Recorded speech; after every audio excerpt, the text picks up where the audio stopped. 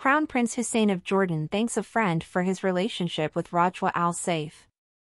During a forum organized by the Crown Prince Foundation, the eldest child of Queen Rania and King Abdullah II told how he met his bride.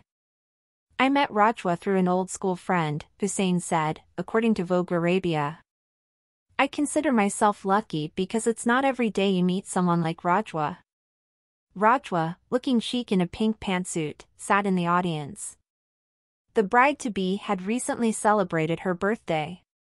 On Friday, Hussein wrote a sweet tribute to his fiancée, writing, "Happy birthday to my dear Rajwa. I look forward to a life full of love, compassion and devotion with you." Queen Rania also marked her future daughter-in-law's birthday with a new photo of the two of them, which she captioned, "Happy birthday, our beautiful Rajwa." The royal Hashemite court announced Crown Prince Hussein's engagement to Rajwa last August. "I didn't think there could be so much joy in my heart," Queen Rania wrote on Instagram.